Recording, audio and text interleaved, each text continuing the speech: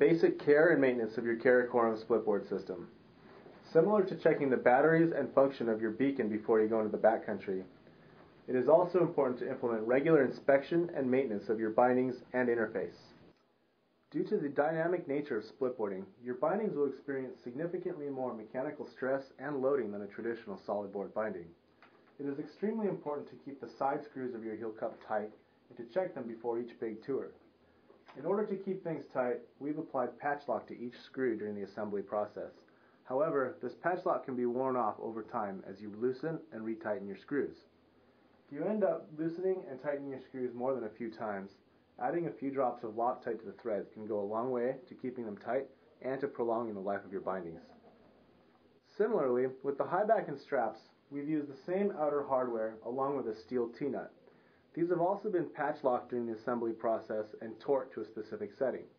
If you end up removing and reapplying these screws, remember to add a couple drops of Loctite to the threads.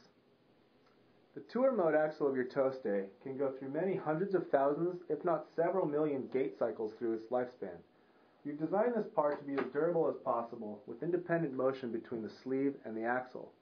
Because of the high degree of repeated loading, it is possible for the axle to become loose after multiple days of use. It can be rethreaded in the field from the threaded side of the toe stay.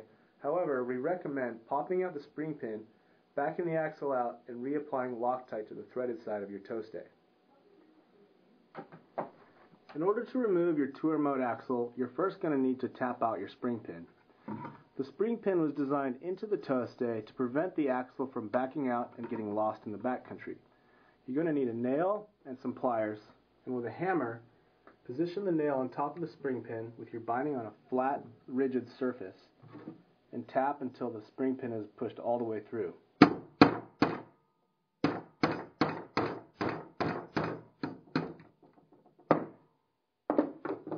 You can now use a flathead screwdriver to gain access to the axle.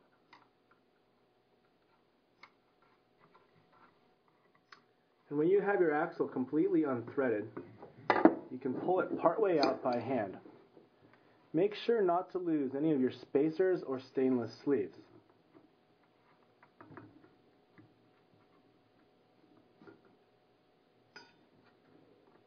Now, take a small amount of Loctite and just put a couple drops into the threads of your toe stay. Reassembling your axle.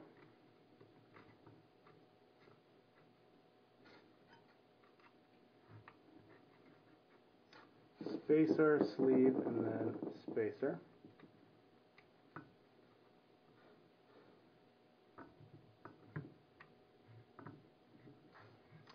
And then screw it back together. When you start feeling it tight, give it about 1/8 of a turn past the first hard point. Now you need to reinstall your spring pin. As I mentioned, the spring pin is a fail-safe so that you don't lose your axle in the backcountry. Take your pliers, holding the spring pin. One tap gets it started. And just gently tapping it in with your hammer. And now you're good to go.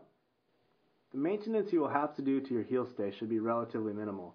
Perhaps once per season, apply a small amount of marine grease to your seam pin, your two side pins, as well as the links of your lever. This will ensure that your heel stay continues to run smoothly. The maintenance you will need to perform to your splitboard interface will also be relatively minimal, the extent of which will not be more than reapplying Loctite to the threads of your interface hardware.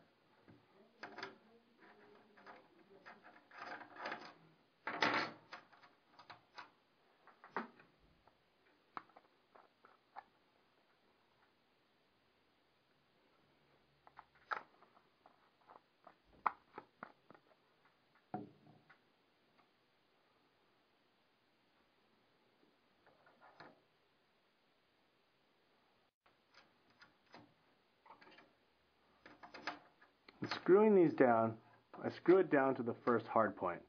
From here I give it 1/8 of a turn past. and this will ensure that everything stays tight.